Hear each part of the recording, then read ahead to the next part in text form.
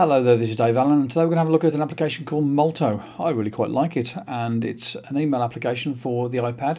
It also works on the iPhone too, and it also works on the Android devices. There's a version for the Android tablets and Android phones, and I've put it onto my Galaxy S3, and it looks okay. It's a little bit different from what you see on the iOS, but then you'd expect that, wouldn't you?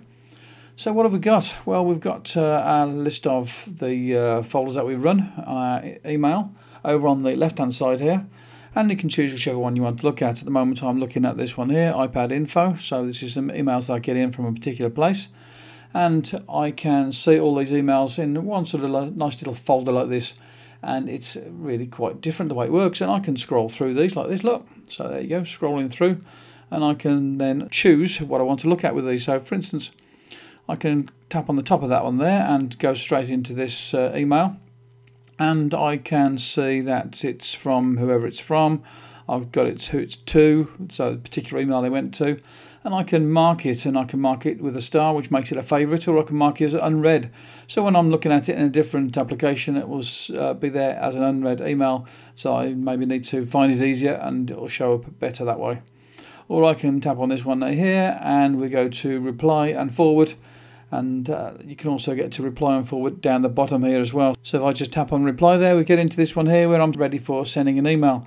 As you can see, I can send a photo in with that as well. So I can use a picture that I've got in the albums there on my photo albums, or I could take a photo using the camera on the iPad, which is a nice thing to do, isn't it? So just cancel out of that for the moment.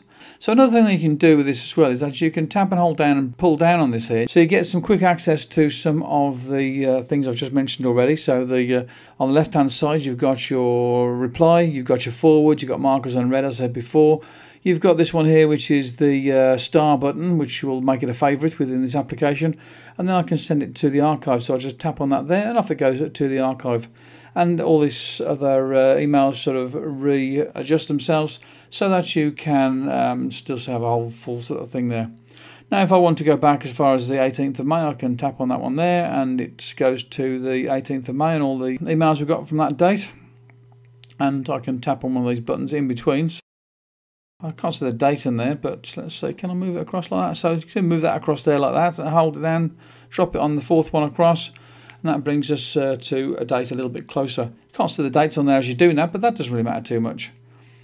Now another thing we can do is we can look at these and deal with them in bulk, as it were. So what I can do now is I can tap on the edit button, and as you can see I can choose these ones here. So I've got 5 of those chosen. I could do select all and choose all of them. So I click on select all, and it tells me now I've got 50 messages selected. So I want to deselect those. I don't want to do anything with these emails, but if I can help it, because I want to keep them.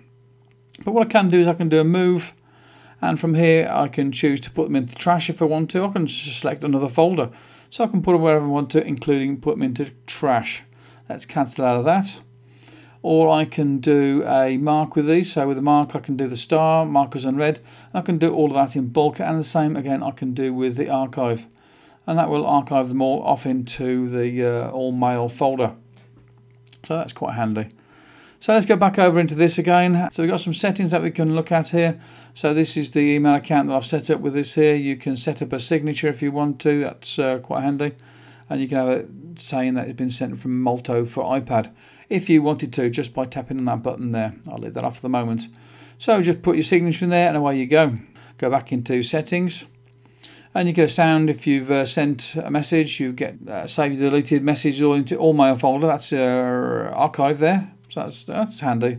This Facebook setting, basically you connect up to your Facebook, and then your friends, they've got a picture in Facebook, it will show up in this application. We've got some help in here as well. We've got some frequently asked questions that you can have a look at. All of this information is there within this application, so it's quite handy to have some help available. So if I want to write an email, very easy again, just go to the top right hand corner there, and I'll go straight into this. What I can do is I can press on the plus little icon there, and I can choose one of my contacts in there. So let's send an email to myself, and I can choose which one I'm going to use here. So all I can do is tap on this disclosure triangle or arrow pointing downwards over here, and I can see the fields for the CC and the blind carbon copy as well. So all you've got to do then is to fill in your subject area for the email that you're going to send, and then just fill in some details for your email, and that's about all you got to do. And once again, as I say, you can use this thing over here to take a photo or choose a photograph that you've got in there already. So maybe I want to choose this one here, put it into the email, click on add, and it's going to add that photo into the email. How about that then? Marvellous, or what? I'm going to cancel that for the moment. I don't need to send that off at the moment. I can save it as a draft if I want to. So let's just discard that, and we're back into our email again. Another really handy thing that you can do with this application is that when you go in to have a look at one of your emails, you can have a look at the website that it's come from. So we've got a link here to this website here, and it goes into the website actually within this application. So you don't have to have the iPad going off into Safari or Chrome browser. And then you can do whatever you want to do in there. You can continue looking at other things within this here, so there are other links in there, for instance. And then when you're finished, click on the close button. That takes you back to the email. And then once again, you can get back into your folder full of emails. So that's a really handy thing, and it's a great way to stay within your email application and not get distracted by one of those little rabbit holes that you might go down into if you get off into a web browser. So there's a couple of nice things that you can do there. I like the fact that we can get into those quite easily. I like the fact that we can see all our emails quickly like this and scroll through them. It's just a different way of looking at your emails, isn't it? And still get to your list of folders that you're using here for your email. This Facebook photo inbox, people that are connected to me through Facebook.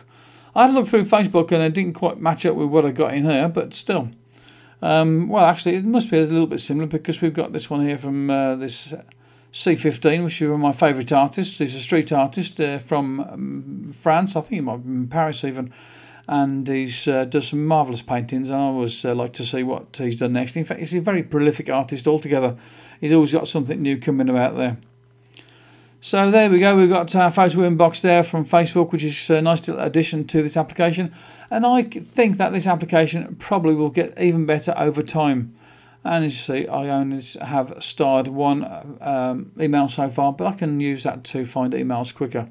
So there you go, this is an application called Molto, and it's a really good email client for the iPad, the iPhone, and for your Android devices as well. And I'd be interested to find out if they're going to do something for the Mac too, because I would use it on the Mac happily also. And I'll talk to you again soon. This is Dave Allen from No Stylus. Bye-bye now.